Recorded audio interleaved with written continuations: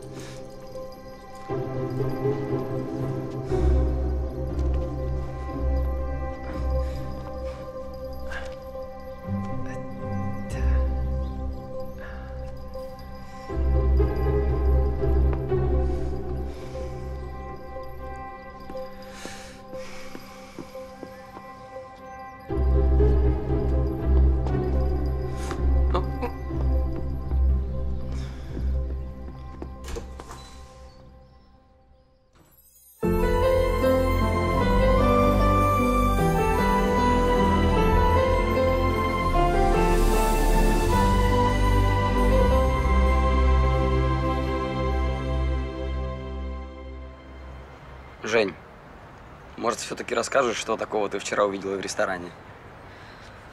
Ну, Максима, у отца моего баба есть, с которой мы не в ладах.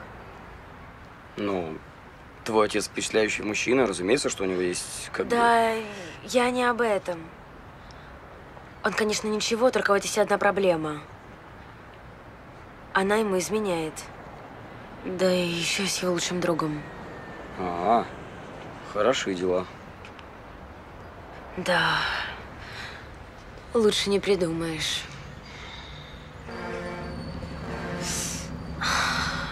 Короче, надо ему позвонить и все рассказать. Жень, не надо.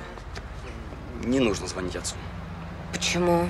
Ну, ты же сама сказала, что ты не в ладах с этой женщиной. Ну вот кто тебе поверит без железных доказательств? Ну сама подумай. Вот эта женщина, как ее? Тамара. Вот Тамара. Она скажет, так ничего не было. Она на меня наговаривает. А друг подтвердит. Вот, и ты попадешь в неловкую ситуацию. Блин, а что мне тогда делать? Ну, Жень, я, конечно, не вправе советовать, но мне кажется, лучше отцу ничего не говорить. И просто смотреть, как она ему изменяет? Жень, не просто смотреть. Тебе просто нужно учиться. И готовиться к экзаменам. Как бы там не сложилась ситуация в личной жизни твоего отца, если тебя оставят на второй год, это очень ударит по нему. Ударит, расстроит. С чего ты взял, что ему не все равно? Да потому что он любит тебя.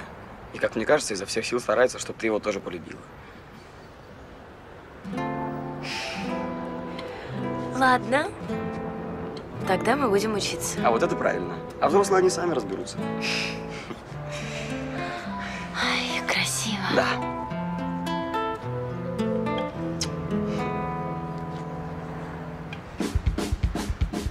Мы медленно пошли по вечерним улицам, вспыхивали новые огни.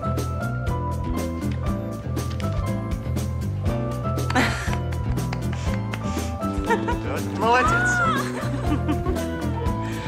Сумма равняется 17х. Что касается частных случаев, операция сложения матриц вводится только если матрицы одинаковых размеров. Молодец, Женечка. Спасибо. Молодец.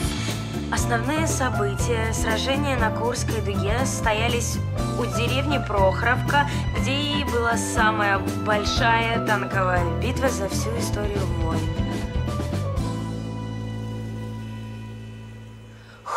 Снова замерло все до рассвета, дверь не скрипнет, не вспыхнет огонь. Только слышно на улице где-то Одинокая бродит гармонь. Нет, все. Блин, я уже не могу. Пожалуйста, хватит. А можно без блин? Нельзя. Почему? Подожди, а почему тебе песня не нравится? Почему мне песня не нравится? Ну, надо что-то Эминем там, ну, на СМС на крайняк. Так, все хорошо, только слово «на крайняк» нам тоже не очень импонирует. А мне не импонирует, что вы двигаетесь туда-сюда. Замрите. Почему она тебя слушает, а меня нет? Понятия не имею. Потому что мы девочки. А вот это Женечка правильно сказала. О, мне нравится. А у вас тут такой эскиз семейной идиллии, да? Ну да, типа того, йоу. Хочешь, присоединяйся? Да нет, что ты. А хотите чаю, Тамара? Виктория, нет, у меня есть идея получше. Женя. А что у тебя есть? Кое-что, что тебе понравится. А мы Малыш. же просто здесь… Малыш, идем. Дело в том, что я по тебе так соскучилась, что у меня сил нет терпеть. Том, но я же не могу Ну, сейчас. пойдем. Том, правда не могу. Ну, иди сюда. Том! Ты меня не хочешь? Нет. В смысле, я не могу. Там же Вика, Женя, ну как? Там Вика. Вика и Женя. Слушай, а с каких-то пор она стала просто Вика?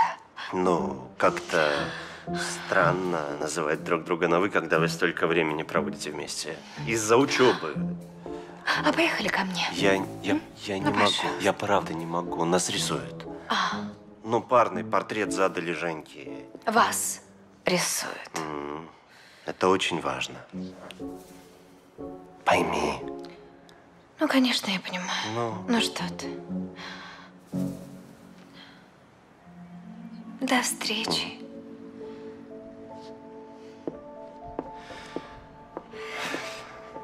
Девочки, пока. Пока-пока.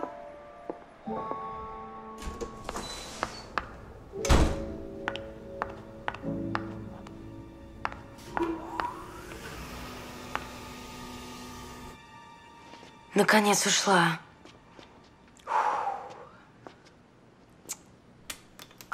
Коза. Женя. Блин, Виктория Игоревна, вы просто не понимаете. Улыбается мне все время, где искать мы подружки. Врет все время папе. Откуда ты знаешь? Да знаю я, поверьте мне. Послушай, я не хочу ничего об этом ни знать, ни слушать. И тебе не советую так часто об этом говорить. Вы что, с Денисом сговорились, а? Конечно. Нам с Денисом больше нечего делать. Прекрасно, блин. Скажи мне, кроме слова «блин», ты знаешь еще какое-нибудь слово? Ухожу без блин. Отлично. А ты куда? Отпусти. Куда это мы уходим? Пап. У нас тут рисование. Блин. Блины на кухне. Это правильно. Вот.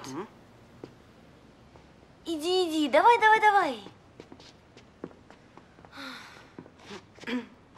Дяденька, не хотите обнять прекрасную тетеньку рядом с собой?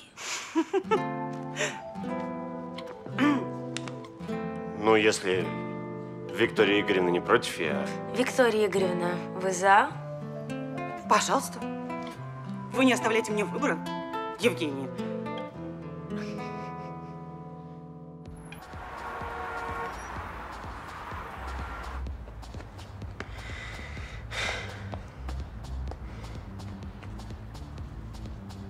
А кто выставляется?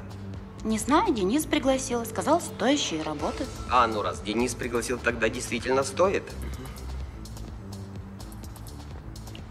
Деня, ну я умоляю тебя и прошу, давай мы просто соберемся и уйдем, а? Ну или сожжем все. Даже и не думай о таком. Сожжем. Просто не волнуйся, и все. Ага. Как-то не волноваться. Вот так вот не волноваться. Тут все свои. Почти. Боже, ну поскорее бы уже. Сейчас Шима с Наташкой приедут, начнем. А кто это? Шима? А я тебе не говорил? О, Шима гений. Его работу в Нью-Йорке и в Париже всех на уши поставили. Да. на уши поставили. Ясно. Ты куда? Стой. Я тебе говорю, стой. Отпусти меня. Я тебя никуда не отпущу. Ну, они же меня засмеют, а? Никто тебя не засмеет, понимаешь? Тут не те люди, все будет нормально. Правда. Поцелуй меня.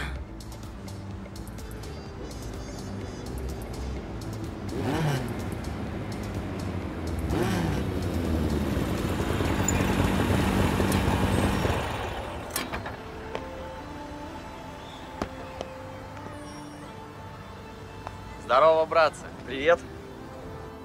Ну, и чё стоим? Смотреть идем? Конечно. Пойдем.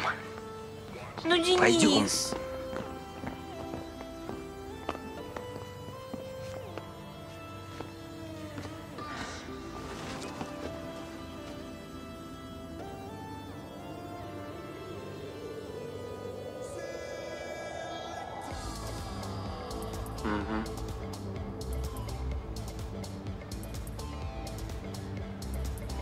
Ну, хорошо. Достойно. Можно продавать? Это нельзя продавать. А? Ну, по крайней мере, здесь. Это нужно выставлять в больших галереях. Кто писал? Да вот, девочка. Здрасте. Угу. Ну, Дяня, наконец-то. Ладно, пойдем смотреть дальше. Так а что смотреть дальше? Звони своему агенту, как его там. Пусть дует сюда. Вариант.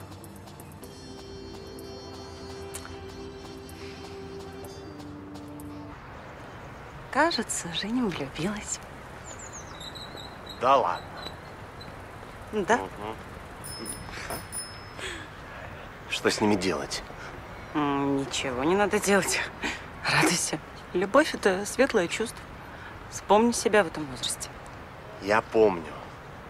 Помню, поэтому и волнуюсь. Ну что, пойдем? Не надо волноваться. Ты отец, она твоя дочь. Так бывает. Ты сейчас прям глубоко взяла. Да. Может, мне с ним поговорить как-то, ну? Так, тихо-тихо, поговорить. Но мне кажется, явно не сейчас, потому что это не очень актуально. Ну да. Что? Он хороший парень. Денис? Очень хороший парень. Ну, очень. И я уверена, что Женя с ним в абсолютной безопасности. Во всех смыслах. Ты смотри, а! Ты смотри, какие люди! Здравствуй, Викуленька! Здравствуй, наше солнышко! Оставьте меня, вы меня сломаете так! Не сломаю. Этого Бог не позволит, а потомки не простят. Серег, полегче. Максим, ну а ты не ревнуй, не имей такой пагубной привычки. Я не ревную. Здравствуй, здравствуй, дорогой. Что-то ты зачастил в наши края. Да вот, выгуливаю. Здравствуйте. Здрасте. Максим Александрович, а можно мы с Женькой пойдем погуляем? Ну, конечно, можно. Обещаю, все будет хорошо, даю слово. Да что ты, дружище, ты мог даже не спрашивать. Конечно, гуляйте, только чтобы я видел. Ну, Да, гуляйте. Поверенов, послушай, ну ты с ума сошел, а? Ну какое у тебя на глазах? У тебя дочка безумно талантливая. Не сбивай ее с курса. Вот. Пойдем лучше с нами, у нас будет весело, не хуже, чем это. Не, Серег, Пойдем, я ничего слышать не хочу. куда мы Давай идем? в галерею, Мы не идем хочу в галерею? слышать. Идите. Спасибо.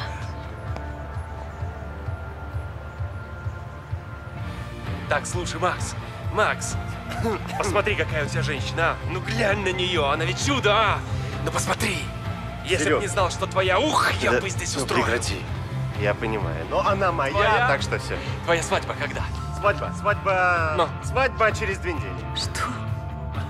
Молчишь, чего молчишь? Что, приглашать не хочешь, да? Серег. А мы сами возьмем и придем. Да, Мы да. ведь придем на свадьбу, да?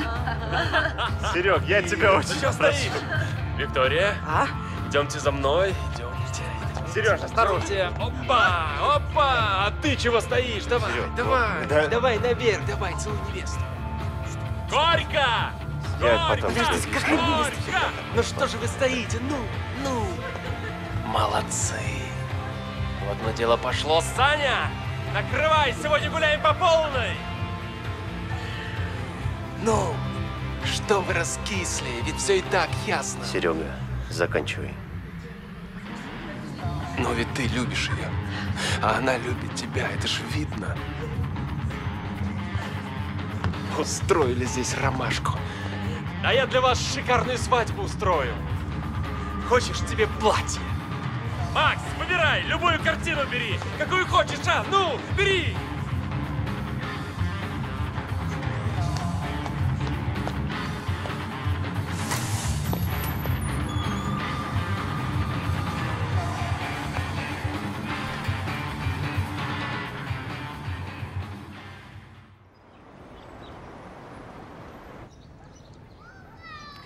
Значит так, Женя, ты все учила, ты все знаешь, все будет хорошо.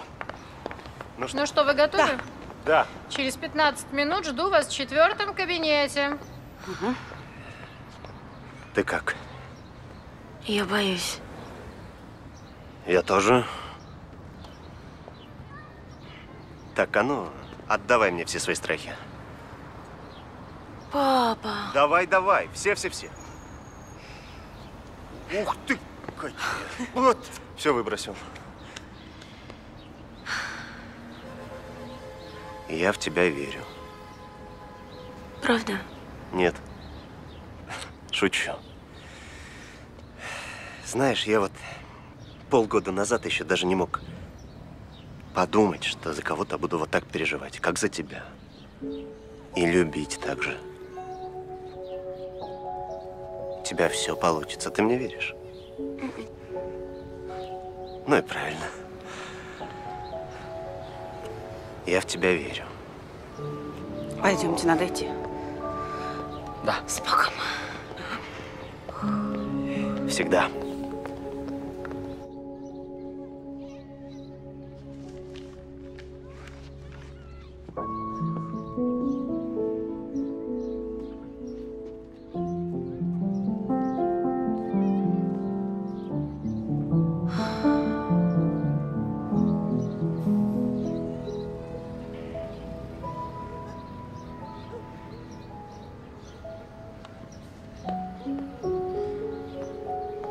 Максим Александрович, я… Нет.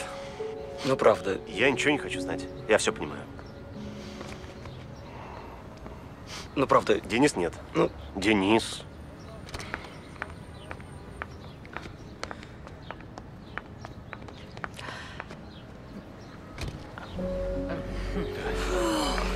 Я сдала! Господи, поздравляю.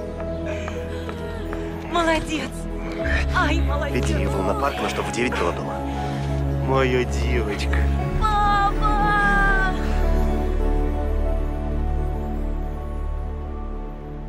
Спасибо за прекрасный ужин. Ой, что ты, это тебе спасибо за экзамены. Хочешь что-нибудь выпить? Нет. Нет, есть сок. Нет, спасибо.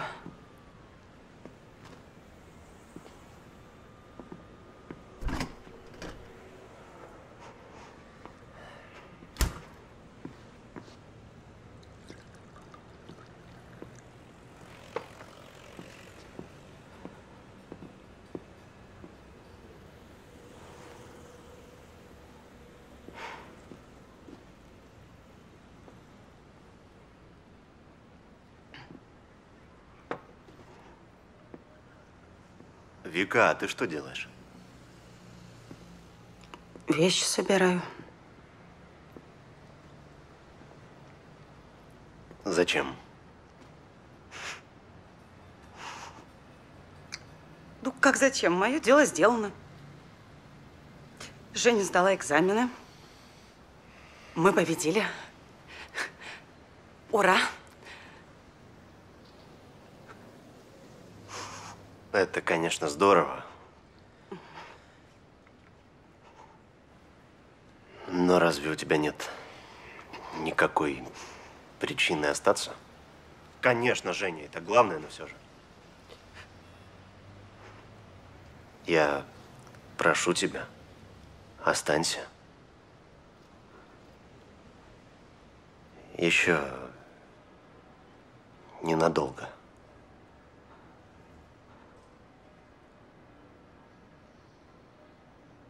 Назови мне хоть одну причину, по которой я должна остаться.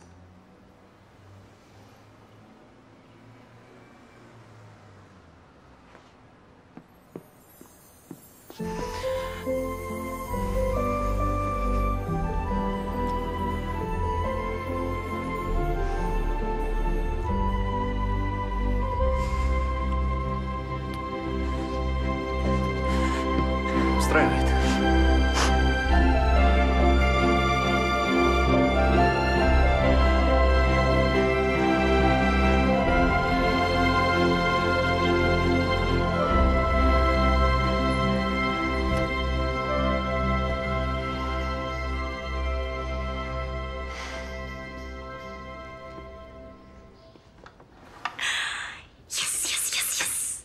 Ты чего? Тихо. Ты чего? Я так рада. Обнишь ее, дяденька? Убью. Я тебе не дяденька. Иди давай. А мне Денис пишет.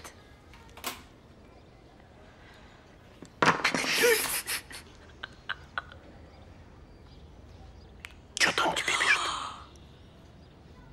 Ну? На выход.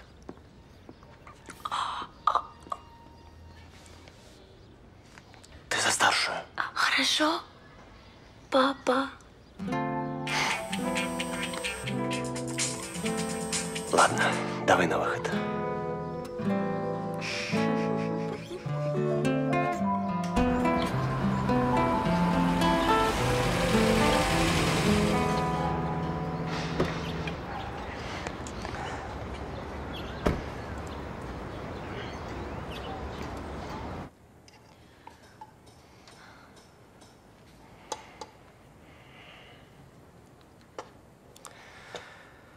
Том, я просто не хочу тебя обманывать. И себя. Короче, я понял, что я ее люблю.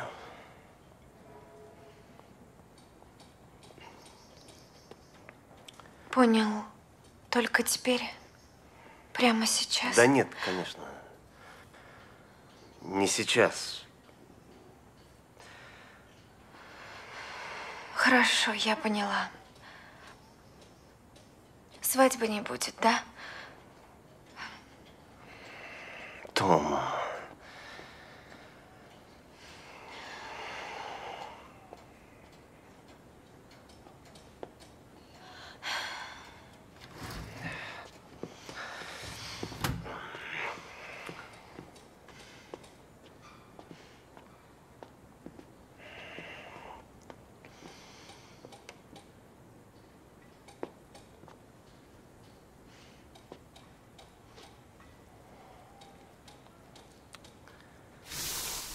Да. Я все понимаю. Я же взрослая девочка. Это жизнь. Спасибо тебе большое, что сказал честно. Том, я... Спасибо тебе.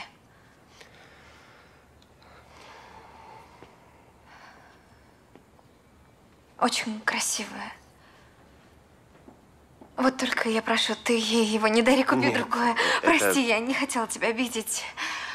Глупость сказала. Прости, мы можем остаться друзьями? Я очень не хочу портить наши рабочие отношения. Да, конечно, Максим Александрович, я профессионал. Не из последних, если вы еще не забыли.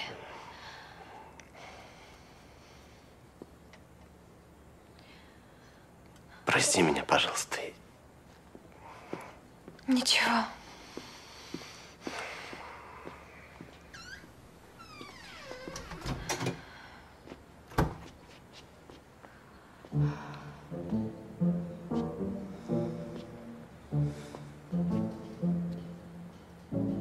О как.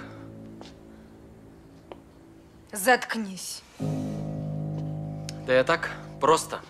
Да заткнись! Это что ж получается?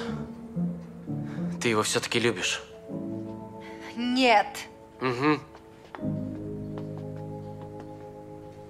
Ну ничего, ничего, Максим Александрович. Недолго осталось, ты за все заплатишь. Все-таки ты его любишь. Не твое дело. А как же это? Как же…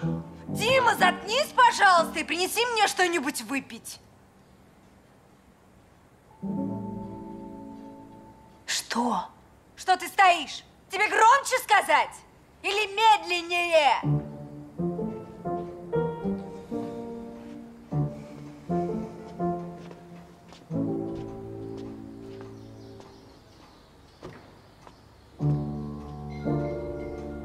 А и правда, недолго осталось.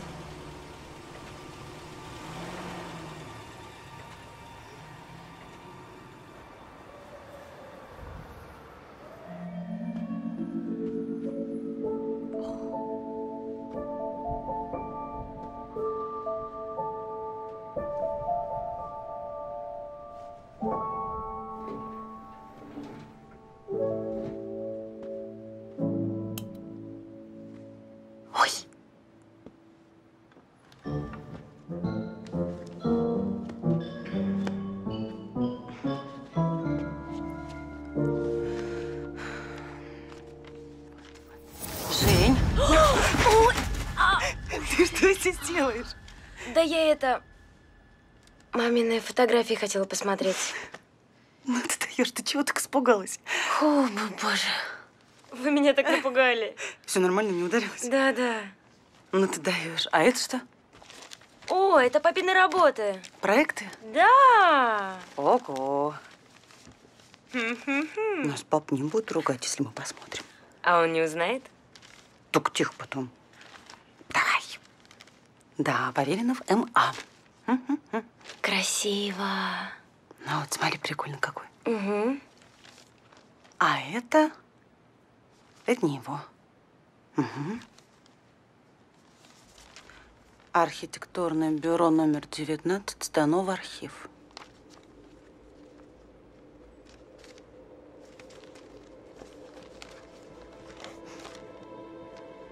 А что это значит? А вот это же не очень хорошо. Это называется плагиат. А что такое плагиат? Плагиат – это когда человек ворует чужие идеи и представляет их как свои. Подождите, нет. Папа не мог так поступить. Угу. Виктория Игоревна.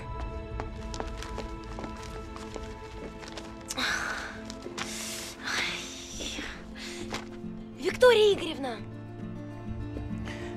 Я тебя очень прошу, держи язык за зубами. Пообещай мне. Я обещаю. Виктория Игоревна, но он же, понимаете… Неважно. Читай Хемингуэй. Прости. Виктория Игоревна!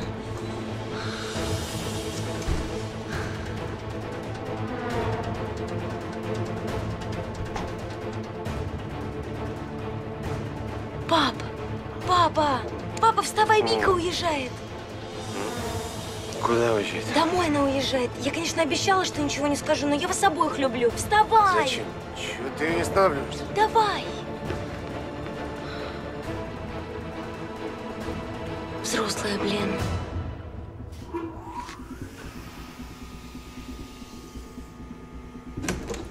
Вик, ты куда?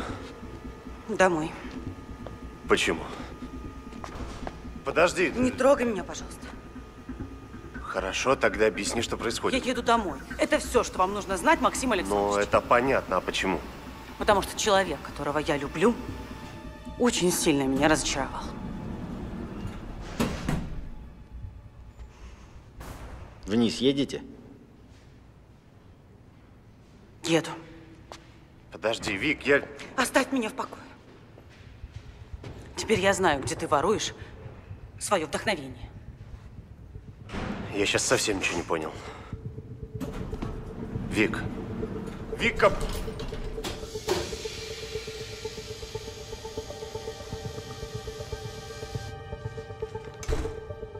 Женя! Пап, я здесь. Что у вас произошло? Да, ничего. А где Виктория Игоревна? Уехала. Что ты сказала? Да, ничего и такой не говорила. Она, ну, просто видела эти картинки и сказала, что ты воруешь идеи.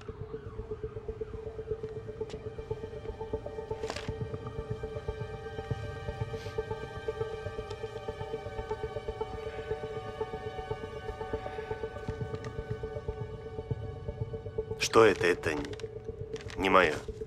Ну, это лежало в папке. Какой папке? В папке у тебя на столе это лежало. Вот.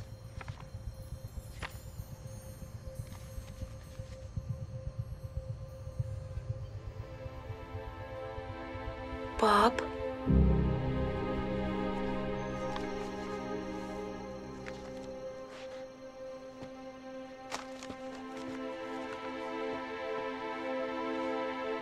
А что это за папка?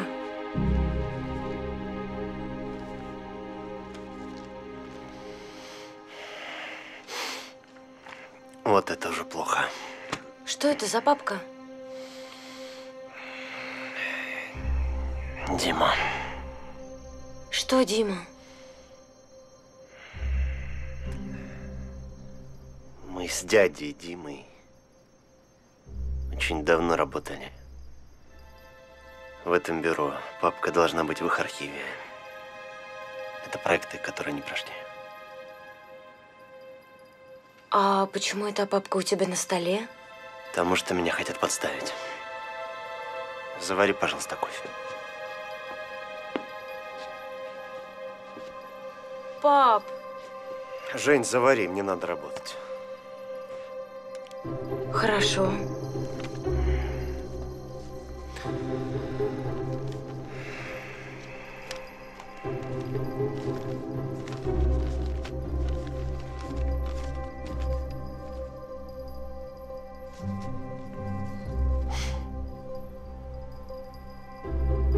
Тамара.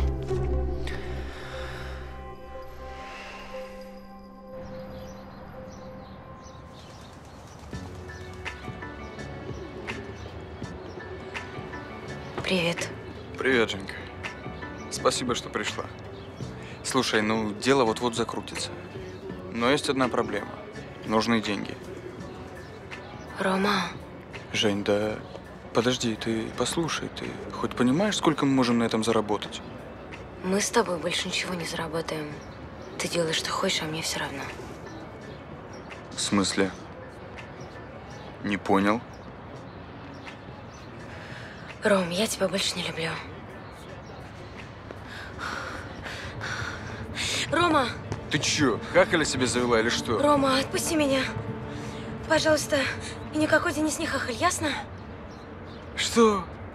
Денис? Это что, твой новый парень или что? Кто он? Кто он, я спрашиваю? Он про себя даже не знал. Не лезь к нему.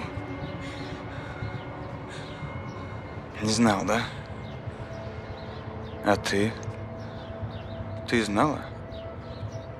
Знала. Виновата, прости. Но… Что но? Что но, Жень? Все. Все.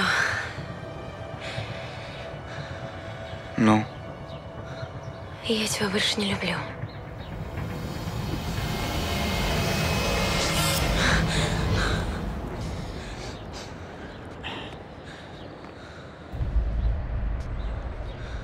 Ладно, любовь это… Мы об этом еще поговорим. Но у нас ведь с тобой есть и другое дело. Рома, никаких дел у нас с тобой больше нет, ясно? Я не собираюсь больше ничего воровать у отца, тем более просить. Ладно. Вот. Все, что у меня есть. И, пожалуйста, больше меня не трогай. Давай останемся друзьями. Паскуда. Знаю, паскуда. Прости.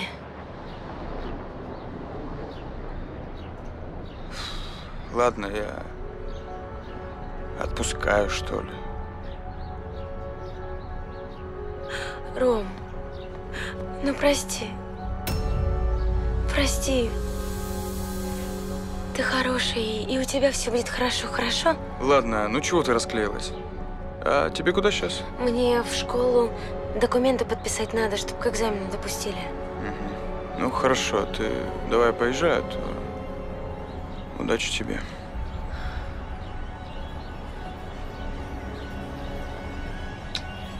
Прости.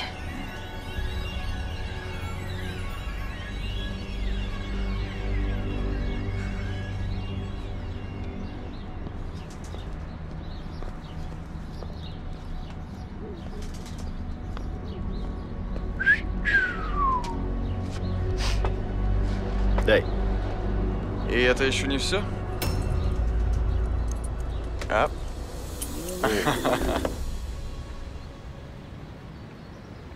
Присаживайтесь. Да, вот. Давайте начинать. У нас очень мало времени. У нас все готово. О чем вы говорите? Это, пожалуйста, вот. Так, ребятки, а где Максим? Так, звоните ему быстро. А вот и Максим Александрович. Да, простите, опоздал, здорово. Привет.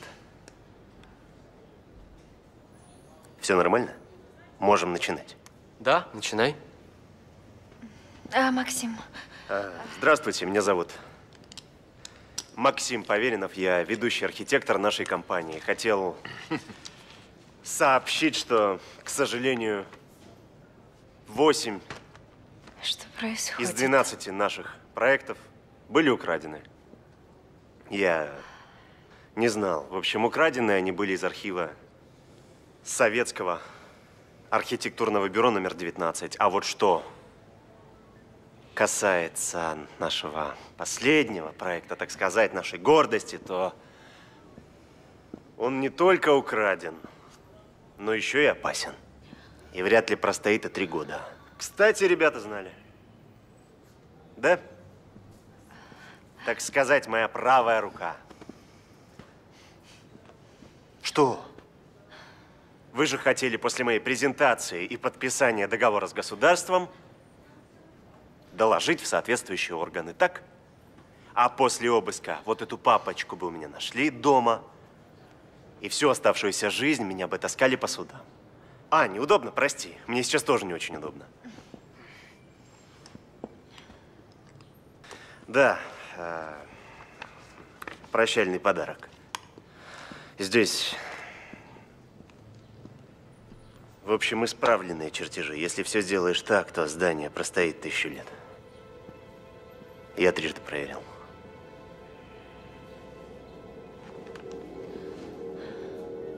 Я правда не знал.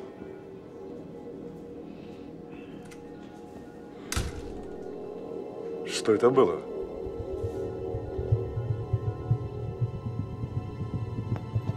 Блин, где же мои ключи?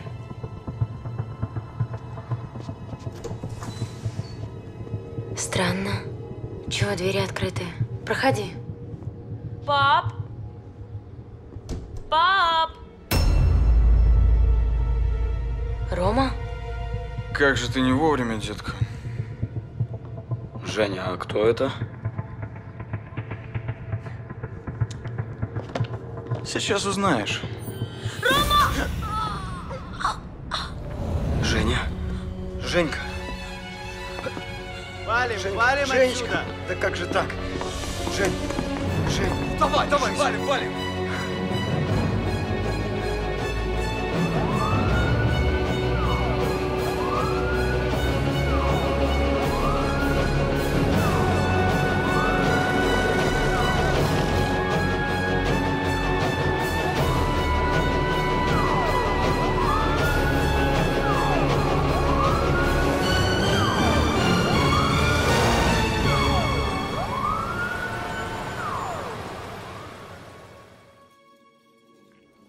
Его ближайшие помощники Тамара Кравченко и Дмитрий Велиш были уволены также.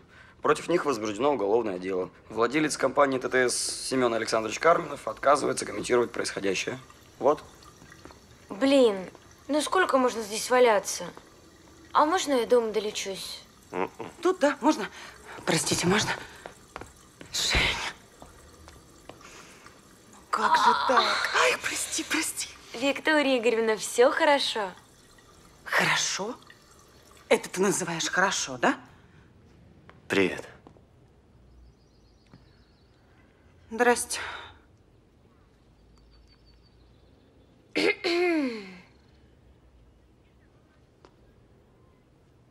Прости меня.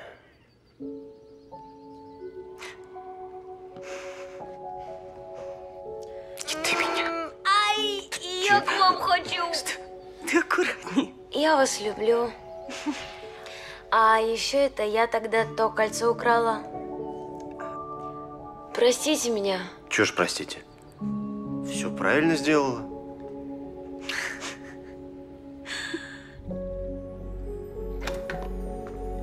Я же говорила вам, фрукты еще рано. Ей бы на свежем воздухе почаще бывать. Зря мы. Иди к нам.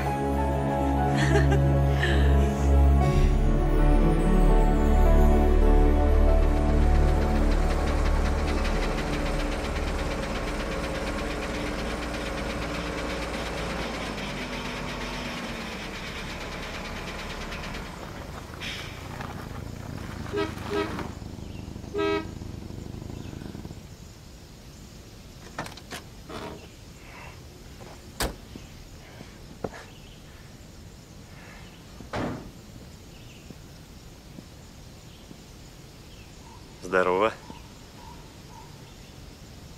Поймали Романа и его дружков. В соседней деревне прятались, так что живите спокойно. Спасибо. И еще, Макс, береги ее. Постарайся, чтобы она была счастлива, а то ведь убью. Ну, считай, договорились. Да, вижу, без меня тут не справитесь. Ну да. Это чего вы тут садить собрались? Здрасте. А это у нас бананы. Бананы. Бананы. Да вы тут совсем одурели. Это да. От счастья. Ты куда?